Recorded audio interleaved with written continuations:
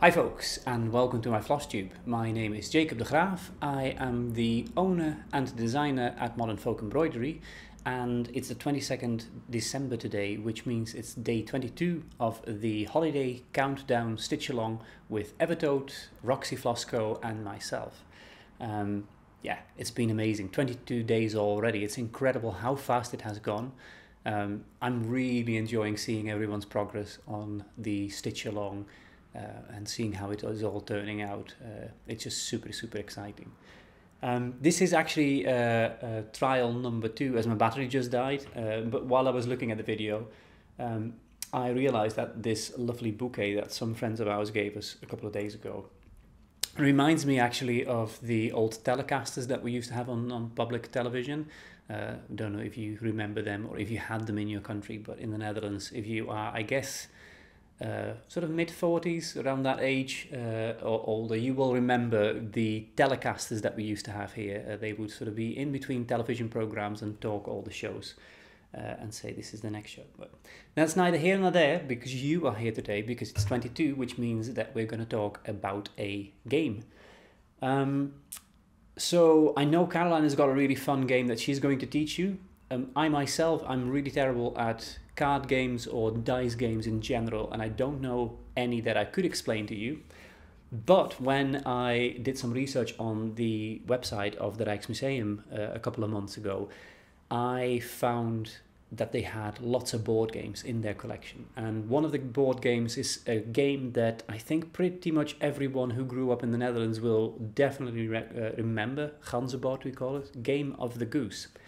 This is a game that has been popular throughout Europe. Some countries it's still popular, some countries it is not popular anymore.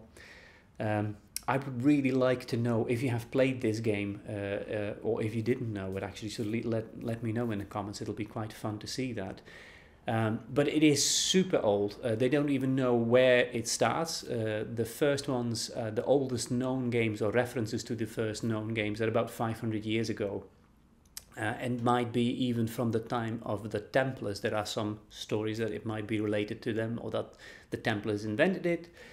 That's of course all just theories. There's no facts around that at all. But what does remain is that nearly all of the Game of the Goose boards are roughly the same. They have the same pitfalls, they have the same bonus elements, they're always about geese, and they have about 63 sort of places that you need to run around, and it's a racing game. And it's super easy. All you need is a board itself. Back in the day you would just get these from a printer's. Often these boards were just very sort of basic print paper. That's why they didn't last very long, and that's why they're now sort of museum objects.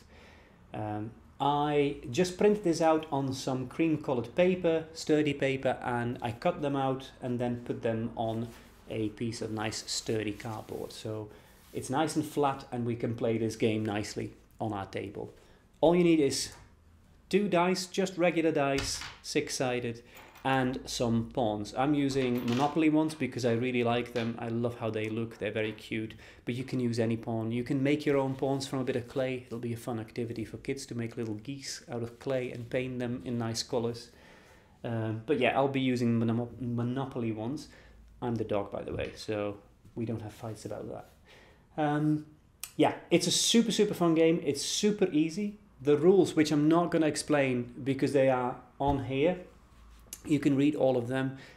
You will get 2 files from me. In the description below you will find a download to a PDF. You can just print that out on some paper, cut it out and stick it on some board or glue it together with some tape, whatever your preference is. And the second PDF is the game rules. The rules are super simple. You can make up your own rules, or you can follow the rules exactly as they are. I remember that we didn't use the gambling element on the game when I was a kid. I don't think it was part of the actual game when I was growing up. But you can play with chips or with pennies or something like that, and then sort of before you start you put a penny in the pot, and then you have to sort of add pennies as punishments, or several punishments on the board, and then by the end the person who lands on 63 first wins the pot. There are a couple of fun pitfalls. There's the well, which I always hated as a kid because it just makes you stuck there pretty much the whole game, which is not fun. There's death, which means that you have to start all over again, right from the start here. But yeah, it is a super, super fun game, as you can see. Death and wells and bonus geese. Geese are good, by the way, because if you land on a goose, you have to progress the amount that you have just thrown, with the exception of number 9 right from the start, because it would mean that you land on 63 straight away. If you have a 4 and a 5, you end up on 53. If you have a 3 and a 6, you end up on 26. So you can progress straight down there. What I forgot to say, this board game is, like I said, in the collection of the Rijksmuseum, but it was a Dutch board game. So it was called Ganzenbord, and I have translated the full text, everything that you see on here, all the little graphics. I've translated it for you in ye olden style. So it looks like an old game, and it's called The New and Entertaining Game of the Goose. And it has the instructions in English, and all of the other things are in English now for your entertainment. So you can download it now. I hope you will play this game, and it will give you a lot of fun. It's a fun game. It's one of those games that you can play with the whole family. It's for all ages, really. As soon as you understand how to throw a dice and do a bit of counting, then you can play this game, and it's young and old will have fun with this one, I think. That's it for me for today. I would love to hear whether you played this game, so let me know in the comments below here, or if there is a different typical traditional game that you would play during the holidays. So let us know. I think a lot of folks will really enjoy reading through the comments and see what everyone was playing when they were kids during the holidays. Thank you so much for watching. As I said, it's day 22. We will be back very soon again with something else. So keep an eye on my channel, and I will see you very soon again. For now, have a great day, enjoy your stitching, and bye-bye.